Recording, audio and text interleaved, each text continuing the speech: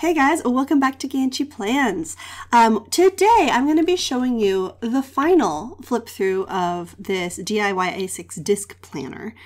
In April I posted my flip through and I titled it like, do I hate this or am I regretting this or something like that. It was a clickbait title, but it was speaking to some sort of things that I had mentioned about feeling like maybe I wasn't as big a fan of the discs as I thought I would be. And I was at that time not planning to move out of this.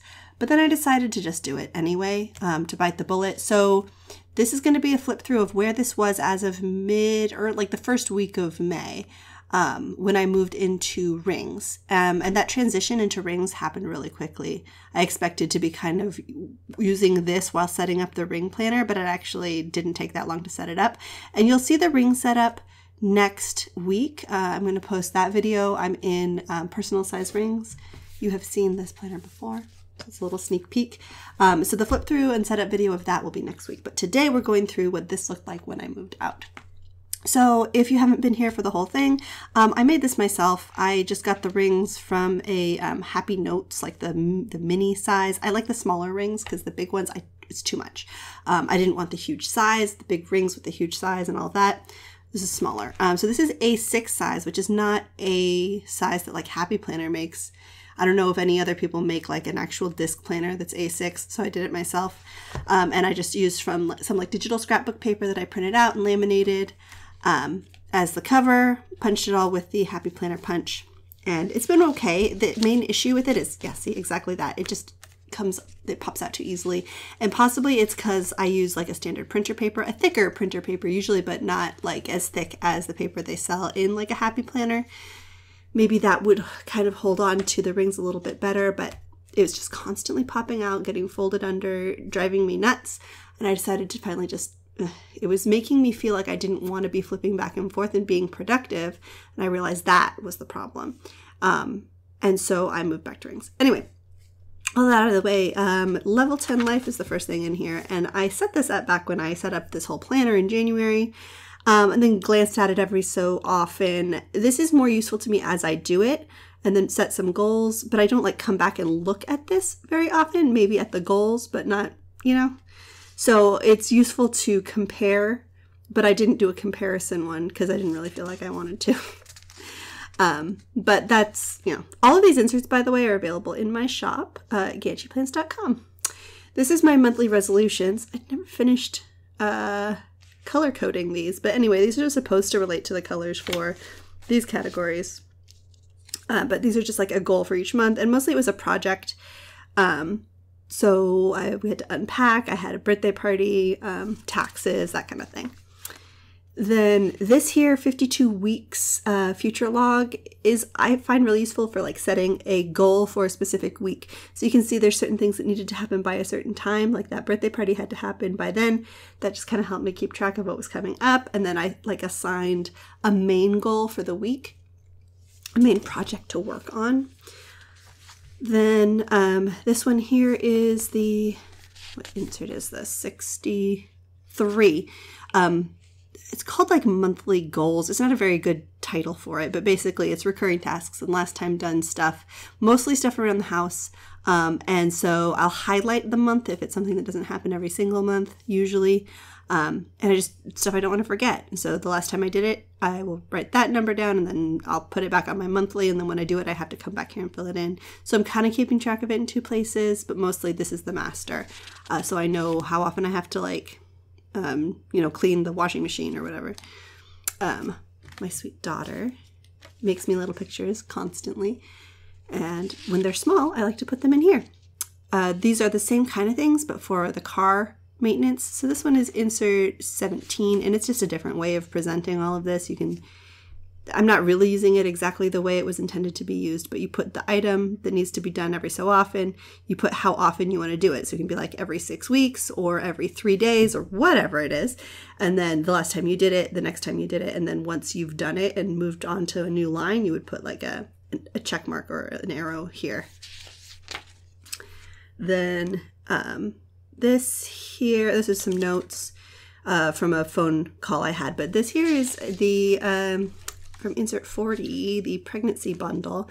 If you, for some reason, didn't watch last week's video, which it should have been last week's video, check that out. I just did a general life update, and yes, we're expecting again. Early December. I filled this out before I knew the actual due date. I thought it might be the 5th, but it actually is the 3rd. So I redid this in the new planner and moved everything down a week. So we're a little bit farther ahead than we thought.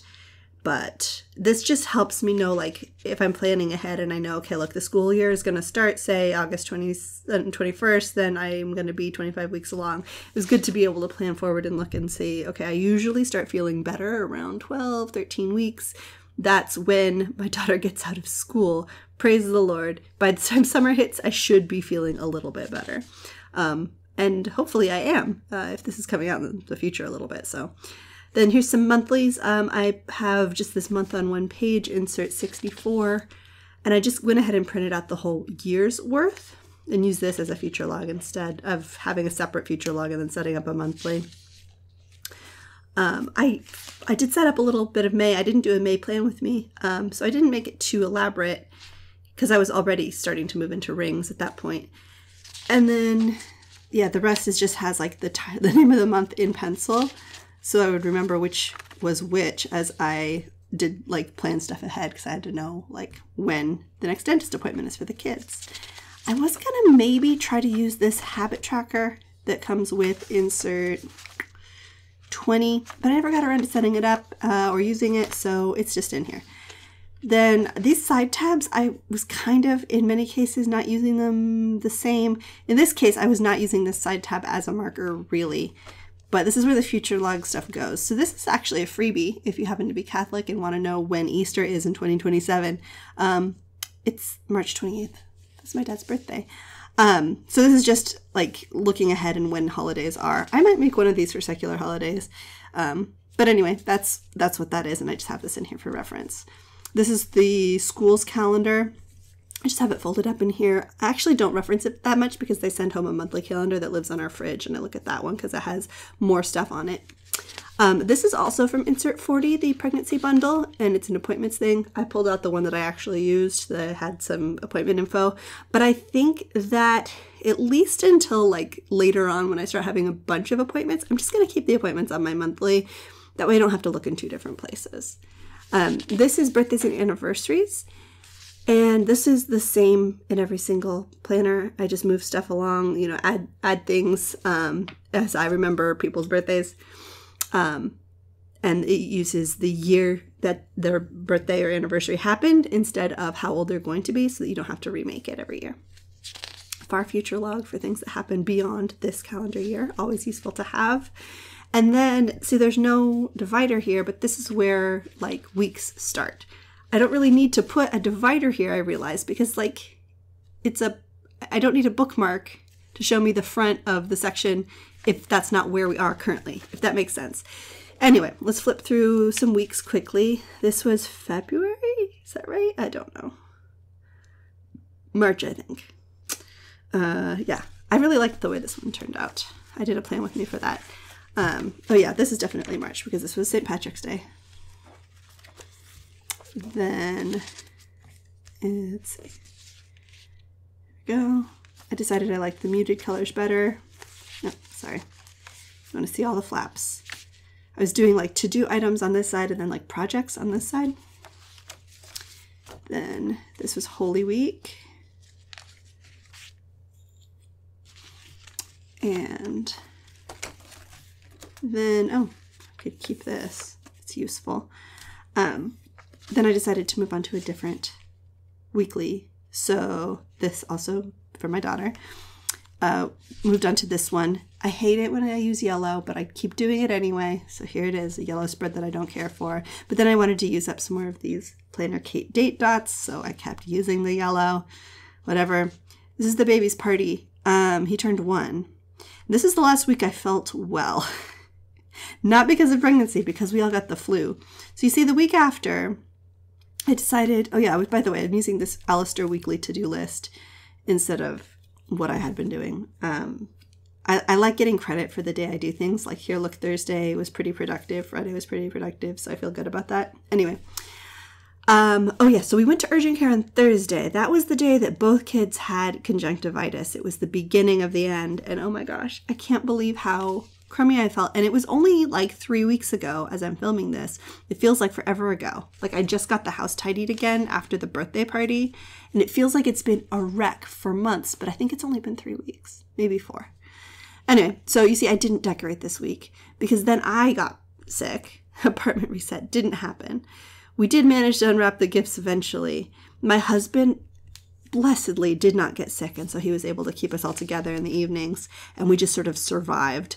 But my daughter, I think, finally got back to school like Thursday of this week. We were all feeling super sick, and then my ear started feeling clogged on like maybe this day, painful and then clogged, and then it was kind of okay over the weekend, but then I woke up on Monday to like a popped eardrum, I think, and it was just so disorienting that I could not get back to normal. Like I felt like disconnected from the world. I still felt crummy, and everything was just, I hated it. Anyway, I wasn't able to get that much done this week. I finally got in to see a doctor on Thursday. They gave me antibiotics. I think Sunday afternoon, my hearing started to come back, but it was like 50% or less on the right side.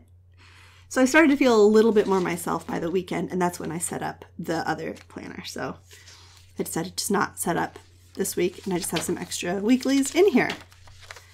Here's some dailies. Let's see. I don't remember why I needed a daily for that day. I was trying to get a lot done, but I guess I didn't too much. This is sort of a plan. This is from like my new sort of attempted schedule where I like assign a project or like an area to each evening.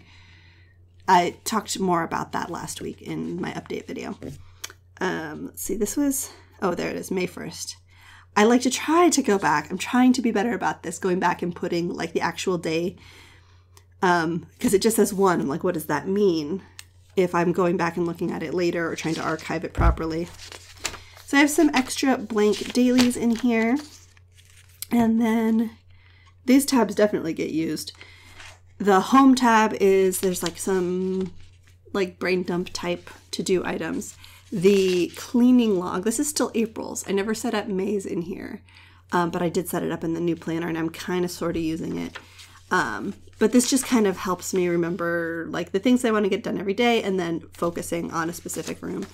Then this is sort of when I'm focusing on that room, these are the tasks that need to get done before I move on to the next room. Here's February's and March's, and I have talked about these. I talked about it pretty in depth in March's Plan With Me. So if you go back to the March 2023 Plan With Me, that'll tell you more about my sort of cleaning routine that I developed for myself. Next tab is just meals. So those are my kids. I had an extra photo, so I put it in here. This is one of my favorite inserts I've ever made, I think. Insert 27 is my meal planner. The way I plan meals is I just make a list of the things we have ingredients for, or that I want to get ingredients for, and then just when the day comes, I'll pick out the thing I need. And so I use these circles. Clearly I didn't fill this out all the way. And this one here, I'll come back to that. This one here is a prototype that I'm kind of working on, like a master meal list. Anyway, so you'll see I use the circles to indicate shelf stability. So if it has 3 circles, that means it'll keep in the freezer, the pantry, or whatever. But if it only has 1 circle, it's because there's like mushrooms in the fridge that are going to go bad. So I prioritize those ones. And I like to keep these in here for a while so that I can look back and remember what we had, so that I can say like, oh yeah, everyone really liked that. I should make that again. So these have been in here for the whole year, I think. I don't make a new list every single week or even every other week. Sometimes we just, we have more leftovers, or we go to a party and then we get leftovers from that, or whatever. This says reference. It really should say projects or something. There's like a few little projects that I felt like I needed to sort of get out of my head, so those are written here. Then I have this folder that I made. Sort of, I was keeping things in here, but they've all been transferred to the other planner, the new one. So that was just to have a place to put objects and ephemera somewhere. See, this was when I still had my grueling content schedule.